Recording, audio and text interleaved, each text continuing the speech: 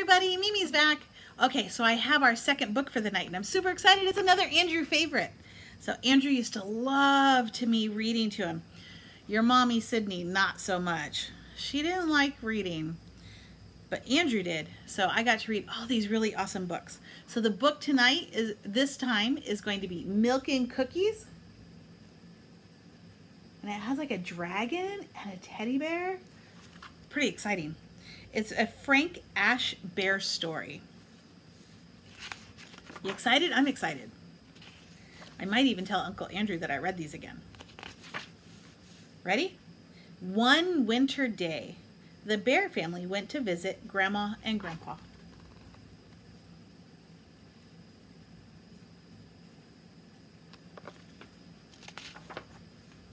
When it got to be late, too late to go home, Grandma made up the couch for them in the living room.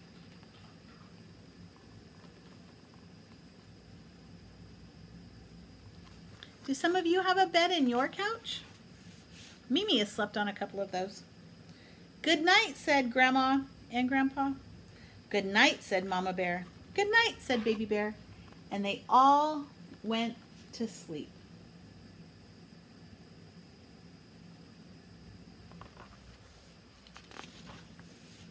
In the middle of the night, Baby Bear heard a noise, and he woke up. Then he saw a strange red light coming from the cellar door. Living in Florida, we don't have a cellar. It's kind of like a basement. It's underneath your house.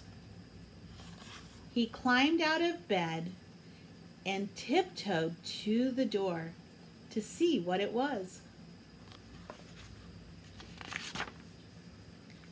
He didn't want to make any noise, so he just peeked through the keyhole. What he saw looked like a giant dragon with flames shooting out of its mouth, and Grandpa was there feeding it. I don't know if Papa has a dragon that he's feeding. When the dragon shut its mouth, Grandpa came upstairs. Is there anything wrong? Asked Grandpa. No, I'm okay, said Baby Bear. Would you like some milk and cookies? Asked Grandpa. No, thank you, said Baby Bear. And he went back to bed. I want milk and cookies. That night, Baby Bear dreamed that the cellar door came open and the dragon, I don't know, came upstairs. I'm hungry, said the dragon.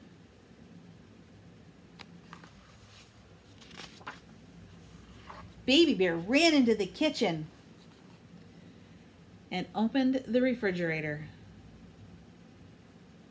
Do you see the little mice by the broom? Right there. See the kitty cat sleeping on the refrigerator?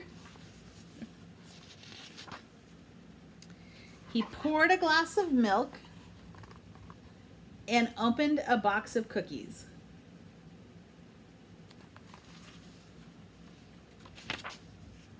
Thank you, said the dragon. I like milk and cookies. And he ate everything all up. That dragon has a food belly.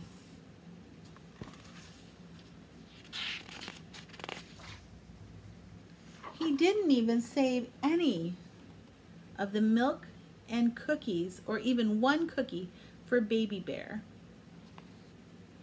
Just then, Baby Bear woke up crying.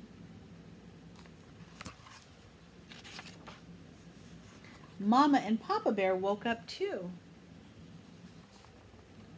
Baby Bear told them his dream.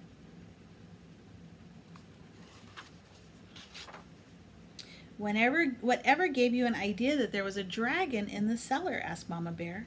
I saw it, said Baby Bear.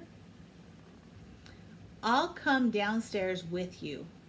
asked Papa. Oh, if I come downstairs with you, asked Papa Bear, will you show me the dragon? Okay, said Baby Bear, and they went downstairs.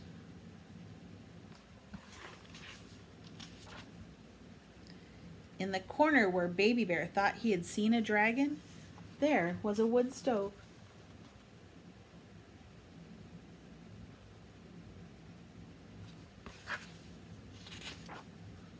Papa Bear opened the door, and the flames inside were glowed brightly.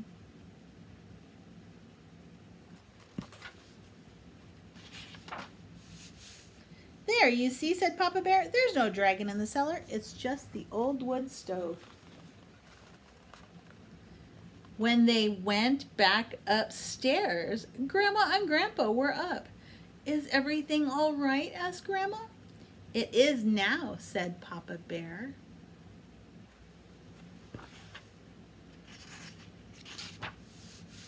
Good, said Grandpa.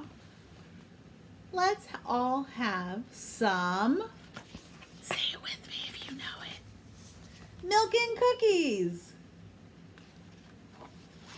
The end. That one was also a really fun book. I thank you for letting me read it. Give me a thumbs up if you liked it. I love milk and cookies. I think Mimi's going to go have some milk and cookies now. Love you guys. Bye. Mwah. Bye, Flint.